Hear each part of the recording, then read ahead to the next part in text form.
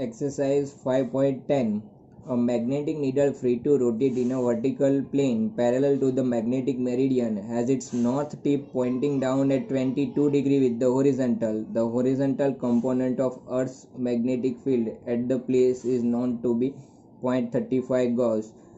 Determine the magnitude of Earth's magnetic field at that place. So here magnetic needle is free to rotate in a plane which is parallel to magnetic meridian. So here that plane we can consider as a duplicate magnetic meridian.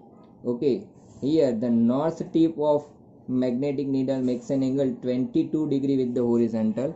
We know that north tip is always along the direction of magnetic field at that place. So here we can say magnetic field makes an angle 22 degree with the horizontal. So this angle is nothing but what? Magnetic inclination or dip angle, which is given over here, and it is 22 degree. Okay, in this problem horizontal component of Earth's magnetic field BH is also given, and it is 0.35 Gauss.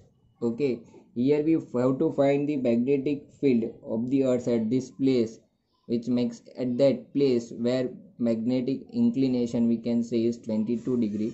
So we know that magnetic field, horizontal component of magnetic field BH is equal to what?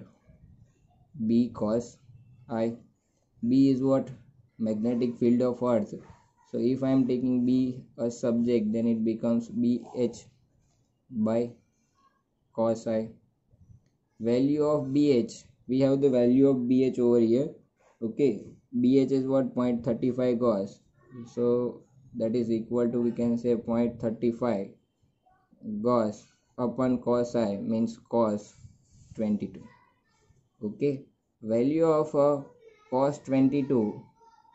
Okay, if you can see the log table, then you can find the value of cos 22 is 0.9271. So after solving this, you will get the answer of Earth's magnitude, or you can say magnetic field of Earth is 0.38 Gauss. Okay, so it is the magnitude of magnetic field of Earth where it makes an angle, or you can say where magnetic needle makes an angle 22 degree with the